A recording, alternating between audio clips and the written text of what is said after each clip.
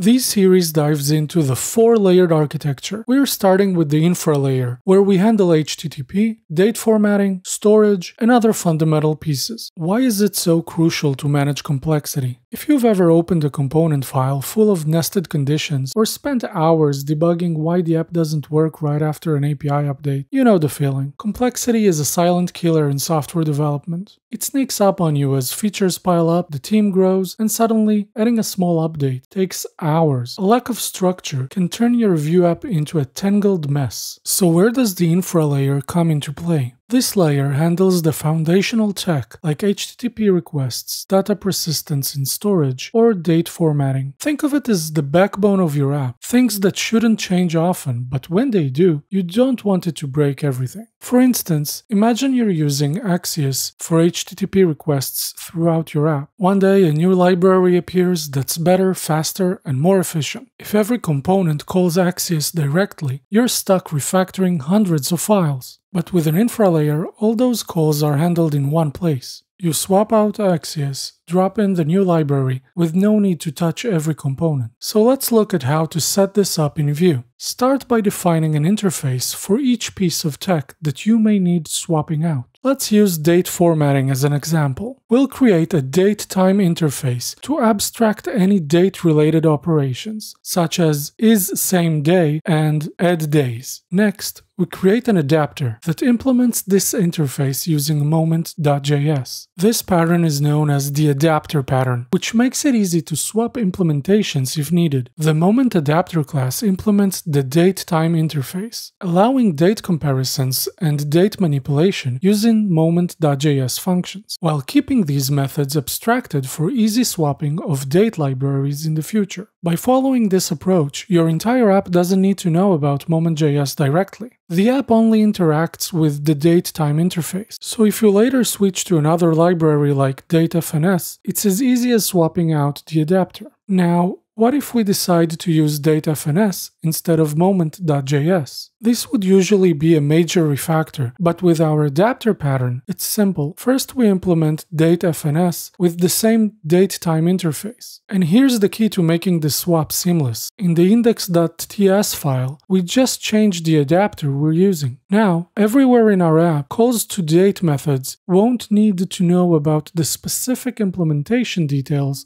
like moment or datefns. They just call functions from the infra layer, and we control everything from a single place. This keeps our code flexible and our infra layer rock solid. By mastering concepts like layered architecture, you're setting yourself up not just to build Vue apps, but to build them to last. If you found this useful, make sure to subscribe and hit that notification bell. You don't want to miss part 2 where we tackle the API client layer. Thanks for watching, be seeing you in the next one.